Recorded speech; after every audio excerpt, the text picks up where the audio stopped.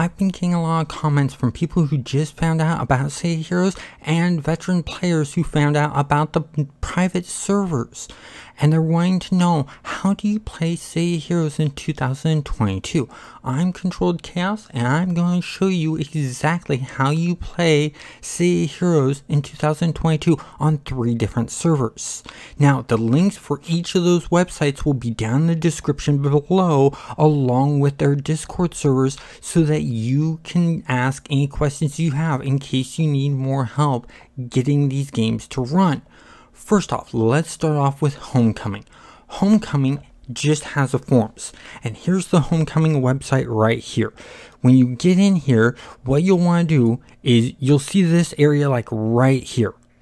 All you do is getting started, you go to the installation guide, you click on, if you're for Windows, click on this left side where it says Homecoming Launcher. If you're on the Mac, you click the here in there, and then you install it. Once you've installed it, you also need to sign up by clicking on sign up in the upper right hand corner, and then basically it'll ask you originally for your date of birth, and then it will ask you for display name, email address, password, confirmed password, and just security questions, and you're pretty much done there.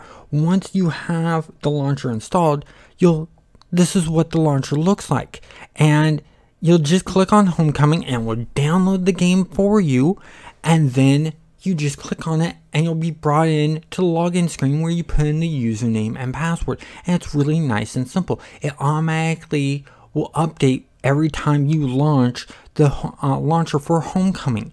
Now let's talk about the next server. This is Thunderspy.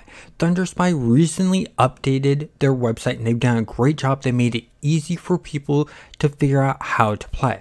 All you do is once you're here, just click on the play now. It'll scroll you right down to how to play and create an account. So they use the Sweet Tea launcher, which is their own launcher.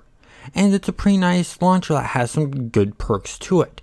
First off, just follow this, and if you're using another launcher like let's say Sunrise or Tequila, they give you their manifest address. The manifest address is basically the web address that tells your computer what server to connect to.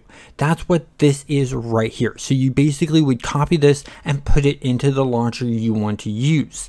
Now, when creating an account, you just click create account. It'll ask you for username, password, verify, email address, password, and then verify password, create, done. And then you can use that. Now, with the Tequila, or not Tequila, with Sweet Tea, you're going to be given a bunch of these. And it comes with Thunderspy on it already, it comes with Unity on it already, and it comes with Rebirth already on it, which these are all different servers. So this is very, very helpful, and this is one of the reasons why I like Sweet Tea, because I do jump between different servers.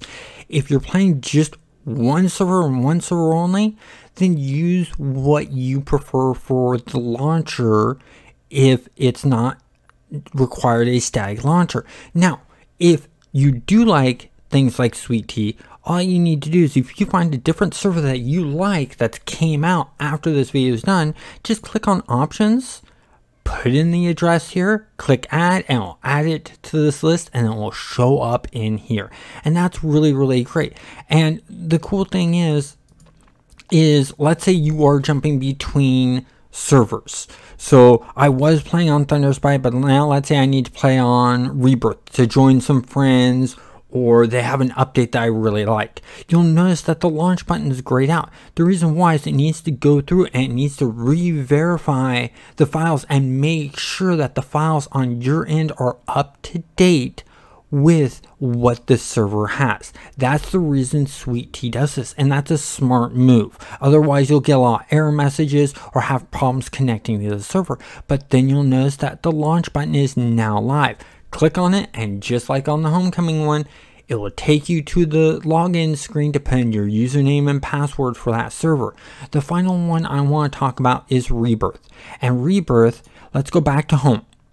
So Rebirth here It tells you that it best runs on sunrise, but you can use sweet tea, and it gives you the manifest in here and stuff like that.